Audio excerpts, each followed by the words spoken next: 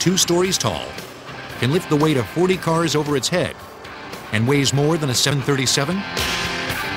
The LeTourneau L2350, the largest front-end loader in the world.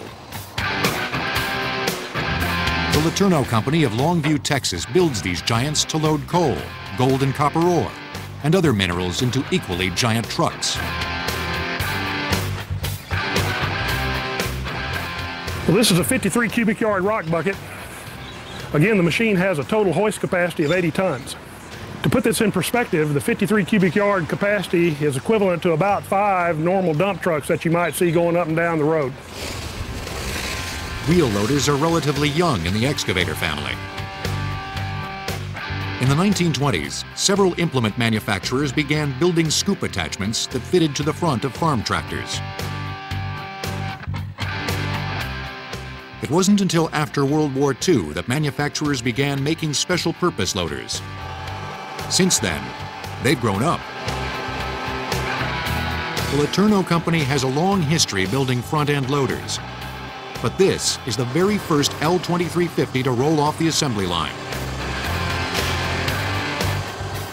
Near the plant, there's a test site where the machine is put through its paces.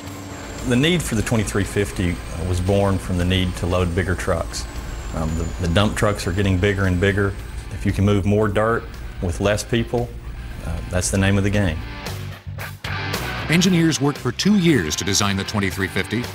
Their goal was to build a machine capable of lifting 50% more than its predecessor.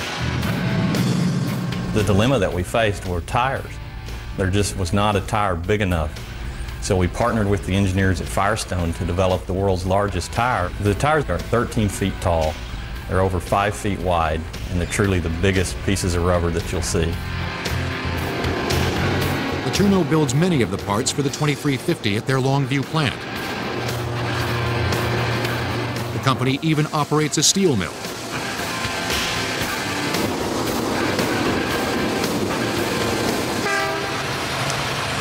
That's what we have here is an L2350 frame. Now, this is very early in the assembly process, so it's fairly bare.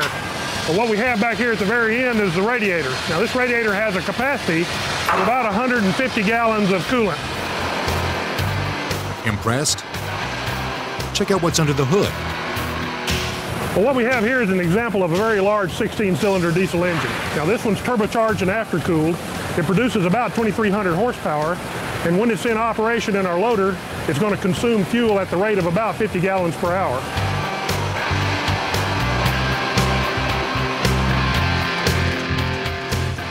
The diesel engine turns a generator which actually supplies power to the 4 electric traction motors, providing propulsion.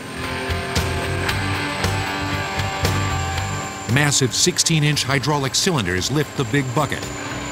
We could dig an Olympic-sized swimming pool in just a few scoops. I know we just have to be the envy of all the kids that are playing in their sandbox. We just happen to have the biggest sandbox and the biggest toys to play with.